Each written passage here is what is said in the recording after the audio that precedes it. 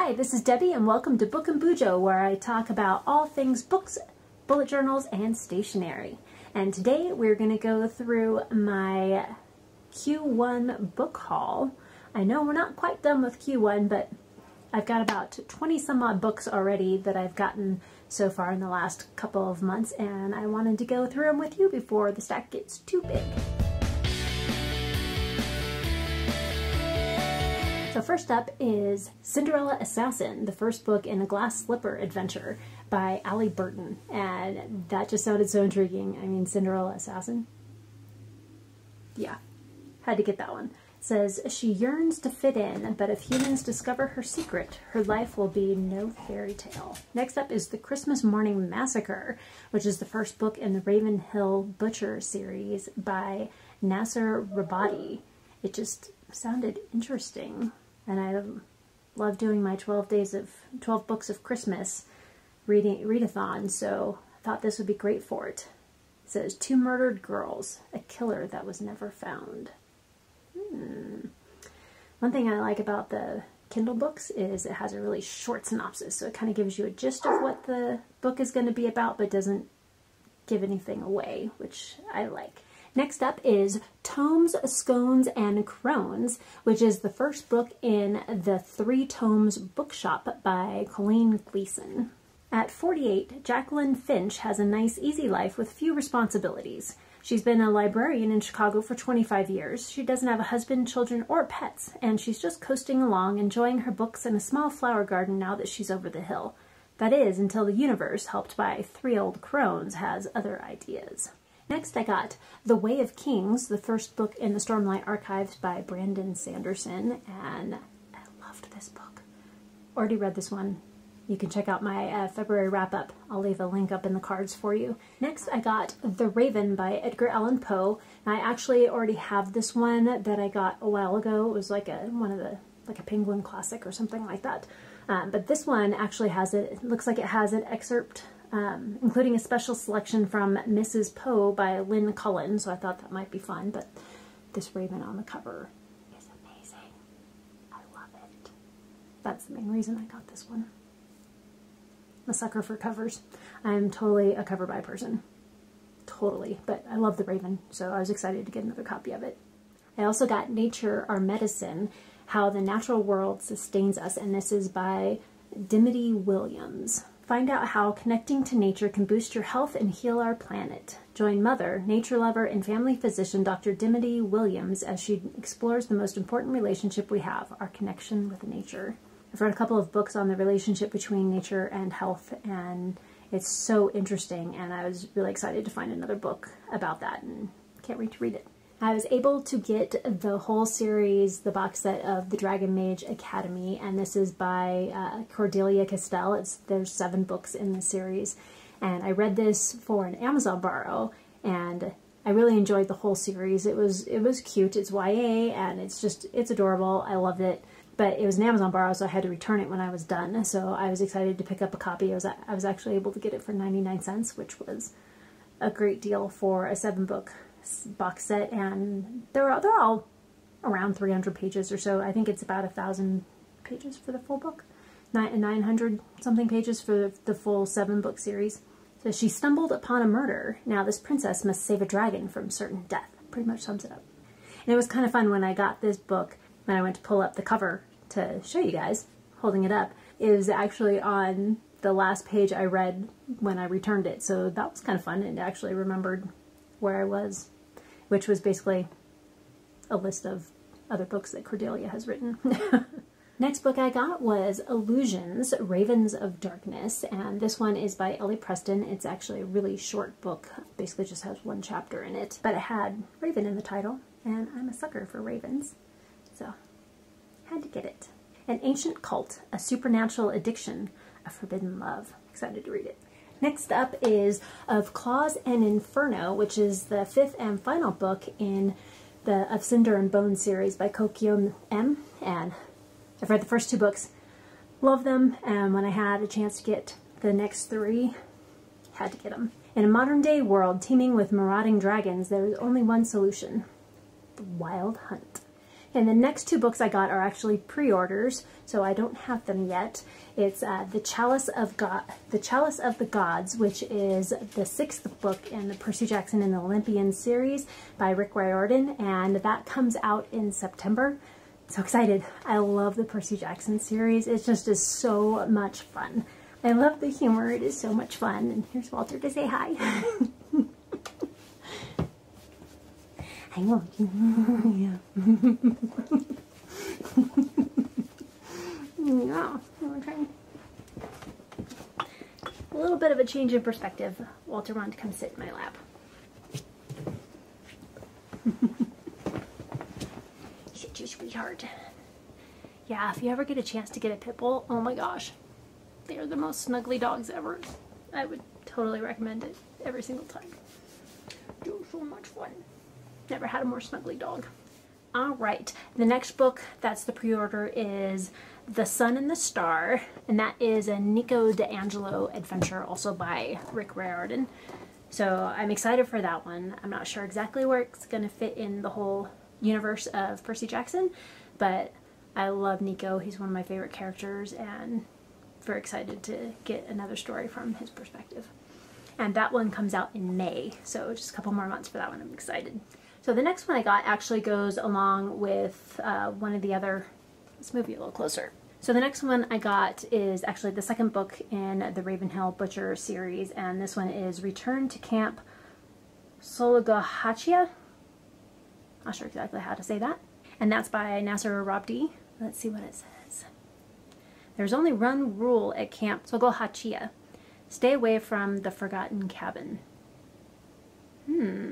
So I actually worked at a camp on and off for about 20 years. My parents were actually the directors for quite a few years, and I was the program director, so I ran the summer camp for quite a few summers and also did stuff during the year, weekend retreats and things like that. It's always interesting to find books about camps. Especially, so I was actually at a church camp, so it's a little different than some just regular summer camps.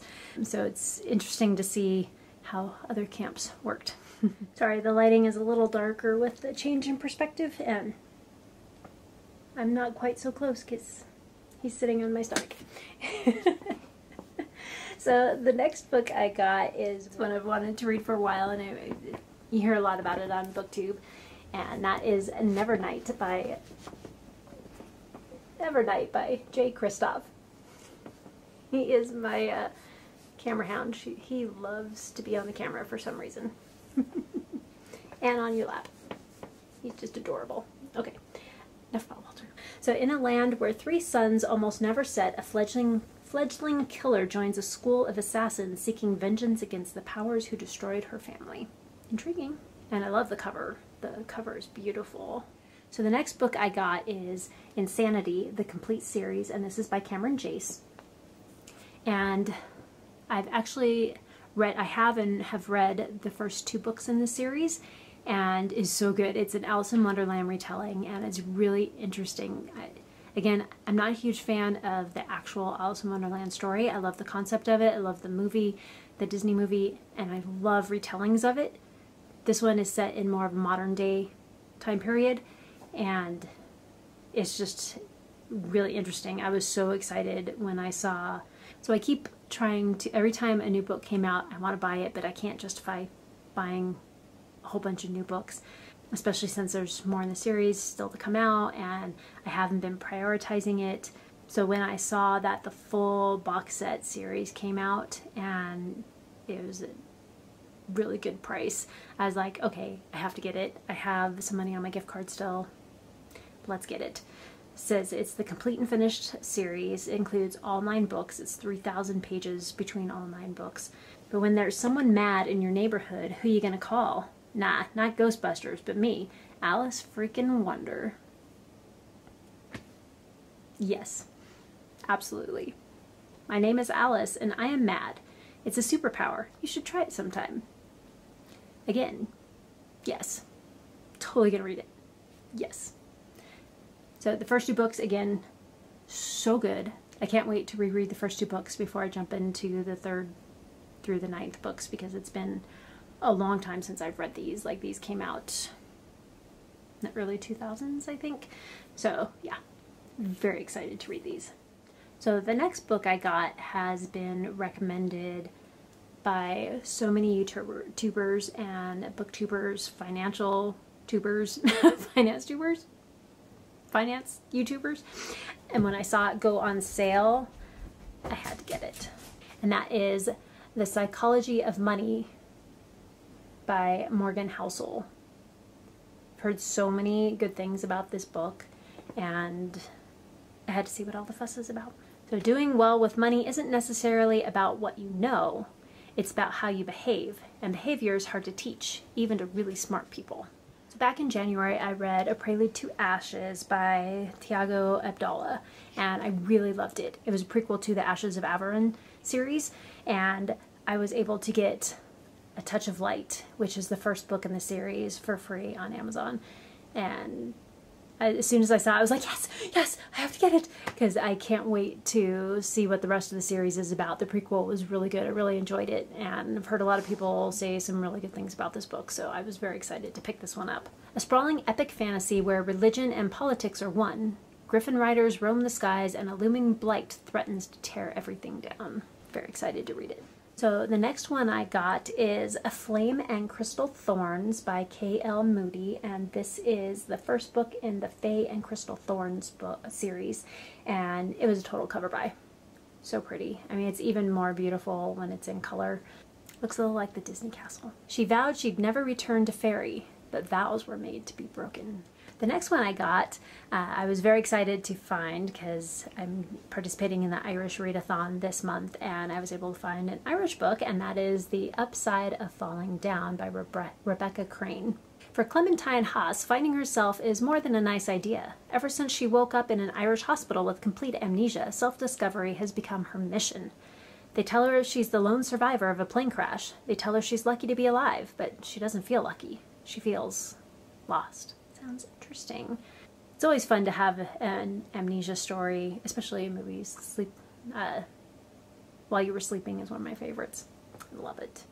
Alright, so the next book is actually a prequel to one of my favorite fantasy books, which I have back here, The Priory of the Orange Tree, and I was able to pick up A Day of Fallen Night by Samantha Shannon, and the cover is beautiful. I did have this on my Christmas list, but I didn't get it this year, and I had already used my gift card for something else, so when I got it on sale and I had some rewards points, definitely snagged this one because I can't wait to read it. I really loved Priory of the Orange Tree. I've heard mixed things. I've heard it's good, but not as good as Priory, so we'll see what happens. I'm willing to give it a try. In A Day of Fallen Night, Samantha Shannon sweeps readers back to the universe of Priory of the Orange Tree and into the lives of 4 women, showing us a course of events that shape their world for generations to come. So the next book was another total cover buy. It's beautiful. It has this great lyre, harpish instrument on the cover. It's just beautiful. So it's Daram, not sure how to say it, Tales from Tyhandria, Book 1 by Hetty Crane and P.J. Merchant. The right song will get them home. The wrong song will get them killed. I love books about music. My husband and I are musicians. We've done music on and off for most of our lives, and always up for reading a book about music. Neither of us play the lyre, though. So the next book was partly cover by because it's kind of pretty, but mostly I love Hades and Persephone, and I'm always up for reading a story about them. So this one is Persephone, the Underworld Saga by Eva Poehler. And just looked kind of interesting. I didn't even really read much about it. I did get this one free. Let's see what it's about. So unrest brews among gods and mortals alike when Hades makes a deal with the fates to end his loneliness in the underworld. So it does sound like it's a Hades and Persephone retelling. I'm always up for those. So the next book I got is Strong, which is the first book in the Armstrong series, and this one is by Janae Sherman. And again, another cover by, looks like kind of like a potion bottle. Love potions. Metro has a secret. He's a super genius, and his family comes from the underground guardian race. Tired of living in his superhero wannabe brother's perfect shadow, Metro creates a serum that makes him super strong but fills him with uncontrollable rage. Sounds about right. Someone who wants to be your hero but becomes a villain? I don't know. We'll find out. All right, I have 3 left. So this one is Raven, a Cinzento Academy novel by Sue Lowe. And again, cover by, love ravens, I'm a sucker for ravens. So it looks like this one is compared to a Divergent, Warcross, and Hunger Games. Interesting, love all of those. How do you fix a computer glitch that disappears before you get a good look at it? How do you negotiate with a hacker who doesn't seem to want anything? I don't know if I get Hunger Games, Divergent, and Warcross vibes from that sentence, but maybe. Let's do one more paragraph, see. Colorful 16-year-old Fireball and her elite team of classmates from Cinzento Secure's corporate academy must do exactly that. They're investigating a hack at a prestigious bank, and the bizarre network issues they've observed are turning out to be something stranger than Team Raven has ever encountered. Definitely sounds interesting. Excited to dig in and see what it's like. I was also excited to be able to pick up The Empress of Salt and Fortune by Ning Vo, and I've heard a lot of really good things about this book, so I'm excited to give it a try. And the last book for this haul is The Ravens, and this one is by Jackie Jacoby. 17-year-old Charlie Foster's power of empathy is so strong it's probably magic. Bullied and labeled a freak, Charlie is friendless until she meets fellow empaths Bryn and Joss, who together create the Ravens, a circle for girls who feel too much, vowing that this is the year they'll rise. Interesting. That sounds really good too. So one of the things I did notice with this haul is I have a lot of books about ravens. Ravens in the title, ravens in the series title. I also have quite a few books by someone named Raven. So if you want to see me do a vlog reading all of my Raven books, let me know down in the comments. It might be kind of fun. And they all sound like they're pretty different. A lot of them do sound like they are part of a group called the Ravens, which would be interesting as well. Have you read any of the books that I got in my haul? If you have, let me know. I would love to know what you think about them. And I am looking forward to digging into each one of these books and seeing what they're like. Future Debbie here, because I got a few more books that I wanted to add to my book haul. So the first one is Words of Radiance by Brandon Sanderson. This is the second book in the Stormlight Archives, and it's the next book in our Cosmere read-along. So the next book I picked up was The Written by Ben Galley, and this is the first book in the Emaneska series. And let's tell you what it's about. So this is an epic Norse fantasy packed with tattooed mages wielding unbridled spells, meddling gods, dragon riders, and twisted mythology. So that sounds great, right up my alley. Okay, and then the last book I got is, I won't get the physical book until probably 2024, I think, is when it comes in. But it is When Swords Fall Silent, and this is an anthology that has multiple authors in it, and it's a Kickstarter. And some of the authors are Michael J. Sullivan, Terry Mancor, Andrew Rao, Marie Brennan. I have one of her series is on my list of series I want to read this year. David Douglas, R.J. Barker, Jonathan French, Peter Flannery, Bryce O'Connor, M.L. Wang, Philip C. Quantrell, J.A. Andrews, Jay Boyce, Luke Chimilenko. And this book is stunning. The artwork is amazing. It's beautiful. It's an anthology of short stories on the assassin, so that kind of character. When the Sword Falls Silent anthology showcases the imaginations and talents of more than a dozen of the best modern sci-fi and fantasy authors, with each tale centered around one or more characters burdened with a bloody task they will see to completion no matter the cost. Every story takes you for a vicious ride through a world of shadow and death, each as unique in perspective and execution as the contracts carried out within. So I'm very excited about this Kickstarter, and I actually heard about it through a couple of the different Kickstarters I've already participated in.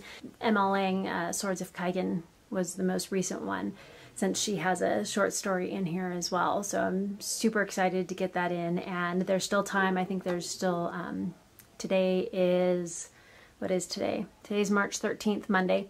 So there's still 15 days to get in on the Kickstarter if you are interested in that. Back to my original programming. So don't forget to like, comment, and subscribe if you want it, and hit that notification bell so you don't miss any other videos from me. And thank you so much for joining me for my Kindle book haul for Q1. Hopefully I don't haul too many more the rest of this month, but if I do, I'll have to add them to my Q2 book haul. And I will catch you later. Bye.